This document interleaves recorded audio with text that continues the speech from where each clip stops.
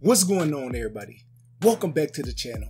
In today's video, we're going to be going over all the best stub methods in MLB The Show 22. If you're new to the channel, drop a thumbs up on the video, hit that red subscribe button, help with the algorithm, and turn your notifications on. Make sure you're one of the first people to be alerted whenever a new video comes out.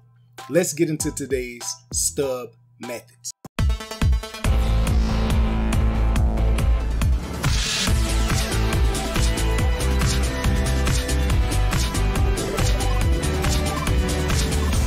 So the number one method to make a lot of stubs is the events. Now, a lot of people do not like to play online gameplay, but I haven't played ranked except 2 games this whole year, and I played the moonshot. I'm up to 17 wins, so you're gonna be getting packs right here where you have a chance to make stubs. This card right here alone is 16,000 stubs. And all through this, you have a chance to pull these cards that's gonna give you stubs. That would be over 30 to 35,000 stubs if you were to get both of them.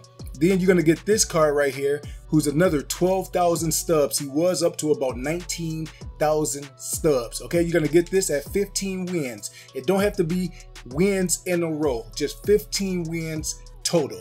Okay, and the moonshot event, the best way to play it is put your betting on timing hitting. Only thing you have to do is wait for the ball to come in the zone. You don't have to move your PCI or none of that. Timing hitting. When the ball gets to a certain spot in the zone, you swing and you're gonna have a 80 to 90% better chance at a home run or a base hit. The second way to make a lot of stubs is investments, and my channel has been based on investments for a lot of years. So as you can see, I've been buying cards. I bought Cedric Mullins, and then I bought Jazz Chisholm on my team, because every time I get up to over 100,000 stubs, then I would turn around and make investments to help my team out. So you can see the Tim Selman right here, I sold for 12,000 stubs by getting the 15 wins. Now, I've been investing in a lot of cards. I kept telling y'all, Owen Miller is going to be a long-term investment. With you spending only 118 to 120 stubs, he will go up to the 2,000 to 3,000 range pretty soon. So you're going to be making over a 2,000 profit on each one of them. I'm gonna make sure that I have at least 100 to 150 of these cards, because if they are going for 2,000 a piece in the next month, that is gonna be 300,000 stubs. Another investment is Nick Castellanos. You can see I was buying him for 900. I'm expecting for him to get around the 1,500 to 2,000 range. That means I will be making a 1,500 stub profit on each one of these. All total with my investments, once I have 7 to 9 different investments, and if I can make 80,000 or more off of each one of them, I would be sitting at over 700,000 stubs, no money spent. Another way is the April monthly awards program. Now, if you don't follow what other people doing and you look at this card at the end, you're gonna get this 91 overall. Real good card, but he's a right-handed batter.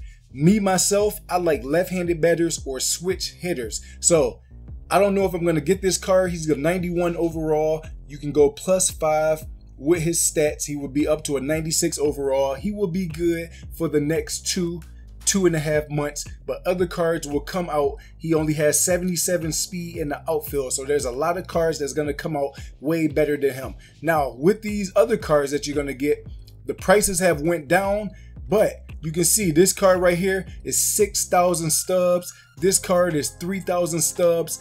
All these cards were high.